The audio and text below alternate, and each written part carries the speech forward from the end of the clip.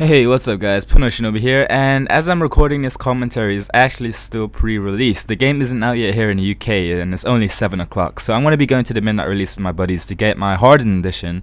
And yeah, you're probably wondering, if you don't follow my channel, you're probably wondering, how did I get this game early?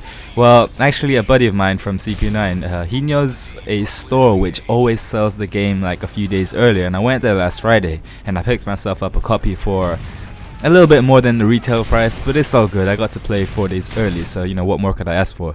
Now let's talk about the game, initial impressions. This game, balance wise, it's the best yet. It has the balance of Black Ops in terms of weapons. There's no like one weapon which stands out. It's probably even more balanced than Black Ops in terms of weapons, because in Black Ops you had what, the AK-74U rapid fire, which was a beast, the FAMAS with a red dot, which was a beast. In this, there's not a clear one weapon which is like, one that you can see everyone's gonna use. Sure, I love the UMP, everyone loves the UMP, but there's other weapons out there which will, combat this one. There's no like one like god weapon out there. So that being said, the kill streaks, or the point streaks I should say, yeah, nothing's overpowered in the point streaks, not that I can see. Let me just say this, everyone should be running assassin or using a stinger missile, because UAVs will be flying everywhere. I remember being in a couple of games where UAV will be pulled up every freaking couple seconds, UAV, enemy UAV online, and it's annoying. So that's why I won't be shocked if people be running assassin a lot or using the stinger missile. Now the stinger missile is really good because basically, if you take out 2 UAVs, that's two added to your point streak, and you're that much closer to that Osprey gunner, whatever it is. I haven't actually had a chance to use the Osprey gunner yet, but I hear it's a beast to use.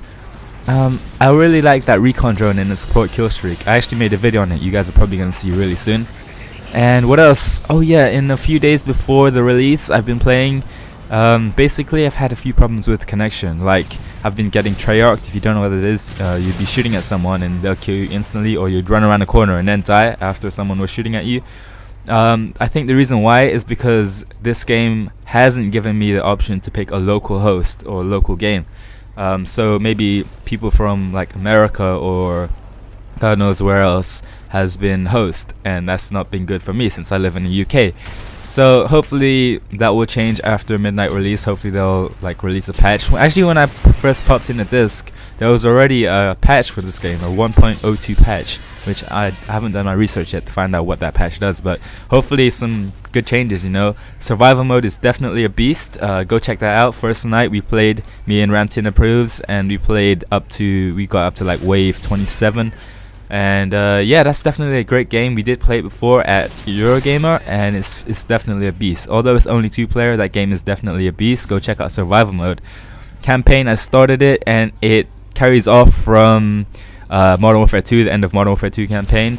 And let me just say, guys, this kind of game is not going to be a high kill game. As you'll see on my score, I only go 12-2, and trust me, I've been struggling to get those high kill games, and yeah, it's definitely way more difficult than Black Ops or Modern Warfare 2 especially, simply because yeah, you pretty much have to use your gun for the majority of your kills. As Robert Bowling was saying, Mr. 402, it is more gun on gun, and that is true for sure. And yeah, definitely. And I love how they made like the best stuff high level. Like, to get dead silence, you have to be like level 55, and to get yeah, pretty much the higher level you up, the more like better stuff and equipment and perks especially that you get. Anyway, final kill cam, I get the drop shot on this guy. If you guys enjoyed this video, please take the time to comment, thumbs up, and subscribe. I'll talk to you guys later. Peace.